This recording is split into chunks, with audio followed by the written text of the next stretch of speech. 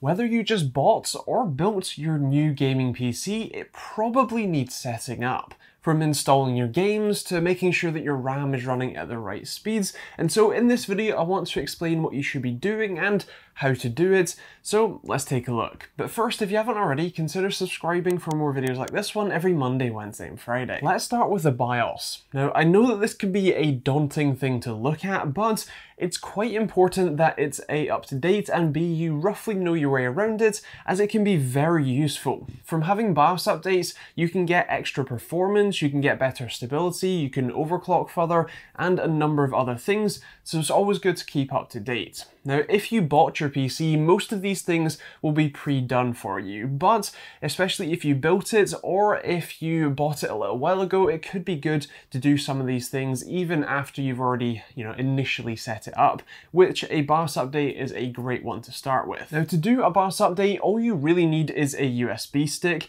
although an extra computer on hand to set up the USB stick could be useful, although you can use the one that you're going to be updating as long as it currently has an operating system installed.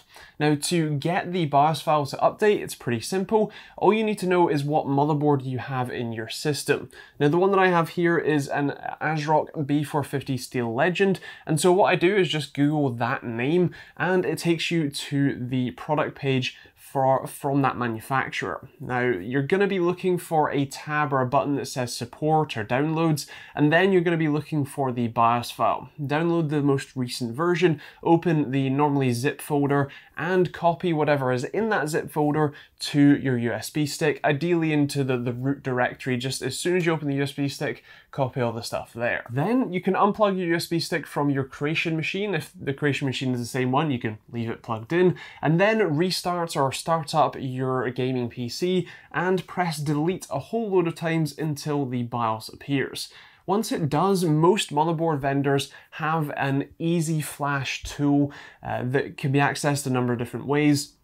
Often, especially in the easy mode version of the BIOS, it's one of the F keys that will be listed on screen. Find your motherboard's easy flash tool or whatever is similar, and then select the BIOS file that you've downloaded on the USB stick and start the installation. Now, if your BIOS is already the most up-to-date version, you don't need to do this, but it is worth checking every now and again as BIOS updates do come out reasonably regularly. The PC will likely reboot after a BIOS update, which is fine because you'll want to enter the BIOS one more time to check your RAM settings. Now, your RAM often comes with a profile saved on it that is not the same as the base frequency. With DDR4 memory, the base frequency of RAM is often either 2133 or 2400 MHz, which can often be a significant difference from the rated speed that you may have paid for. For example, with Ryzen chips, the recommended speed is DDR3600, so that's a pretty big difference. Now, to enable that setting, it's normally pretty simple. You're looking for either the words or the letters XMP,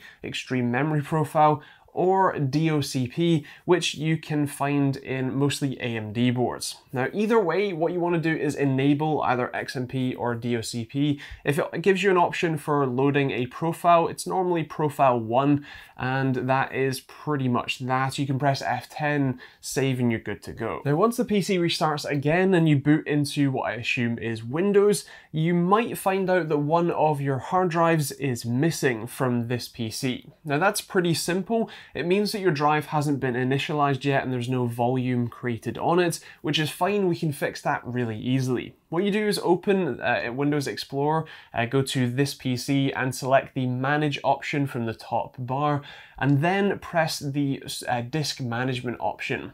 Now, often this will pop up immediately with an option to initialize any uninitialized drives. So select the normally the MBR master boot record setting and click OK, yes, and that kind of thing. And then scroll down in the sort of bottom tab to the large block with the black bar over the top. It will say unallocated. Right click on that and click New Simple Volume. You can basically spam next through the wizard until you get to the name your drive and give it a letter. You can leave the letter as is if you like, give it a name ideally, and then you can press finish and your drive is ready to use. Finally, as a handy tip when installing programs on your new PC, there is a website called Ninite which lets you select a whole load of your commonly used programs and have them all automatically installed with one installer file, which just makes things really simple and really easy. All you do is go to the website and check all of the checkboxes, then click the Get Installer, run it, and it will automatically install all of your programs that you've selected, normally to their default save location, which is normally your C drive, but still very handy to use. One thing to mention with Steam specifically, and a lot of the other games platforms, is that they will by default install to your C drive, and you won't necessarily be able to easily install games to your main hard drive unless, especially for Steam, you create a Steam library folder there. Now doing that is pretty simple. All you do is open Steam while you're logged in, press the Steam button in the top left hand corner, and then click Settings, Downloads, and Manage Steam Libraries Folders, and then you can press the Add Library Folder button at the bottom left. Then you can create a folder on your hard drive and select that, and then that's pretty much it. I would recommend right-clicking on that new folder in the Steam window and making it your default save location, which can be very handy, so when you're installing games it will automatically default to there, but if there are some games that may benefit from being on an SSD instead, those loading times I know, then you can also manually change where your game installs to when you go to install each game every time. So there you go. That was hopefully a few helpful tips for you so you can set up your new gaming PC just that little bit better, a little bit easier. And if you have any questions, then feel free to leave those in the comments down below. Also, if you're more knowledgeable than needing this video and you have any other suggestions, then feel free to also leave those in the comments down below as well. Otherwise, if you want to see more tech explained videos, I've got a number of them explaining CPU names, GPU names, motherboards, PSUs, and a whole load of other stuff, so check out the playlist, it'll be on the end cards over there. If you want to see more videos like this one, like I said, you can check out that subscribe button, and if you want to check out any sort of parts, for example, of my PC, then there is a load of links in the description down below too.